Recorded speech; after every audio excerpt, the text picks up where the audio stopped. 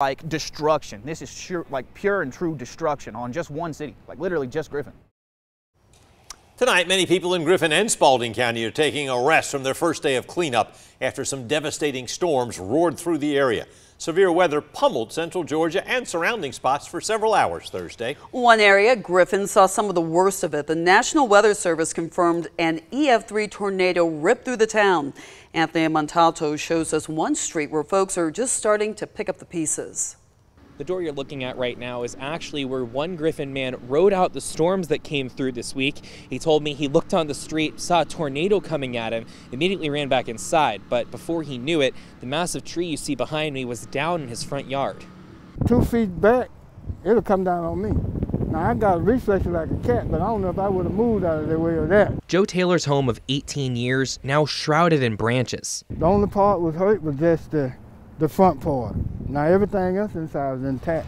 Farther down 14th Street, not everyone fared as well. If we had touched down, it would have been a clean sweep, because I've seen clean sweep. But the most important thing, Taylor says nobody in his neighborhood got hurt. And thank God that nobody was killed. Across the street, Joshua Irvin stopped by to check in on his uncle. Irvin rode out the storm with a neighbor. A tree fell in the backyard, landing just 10 feet from the house. His uncle had a much closer call. You might say luck runs in the family. I got about 10 feet, he got about 2 inches. But you won't hear Irvin and Taylor say luck. They have a different word. That wasn't luck, that was a blessing. I'm going to be honest with you, we are incredibly blessed to have survived this. Luck, blessing, whatever you call it, Taylor says he doesn't know how everyone walked out okay, but he does have a theory.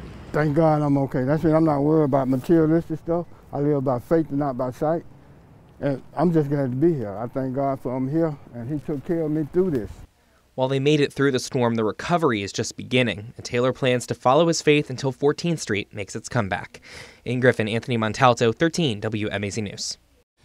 And Mr. Taylor says he's still living in his home. He just has to use the back door for now. Meanwhile, Irvin will head back to his apartment and rest before helping remove the tree from his uncle's yard.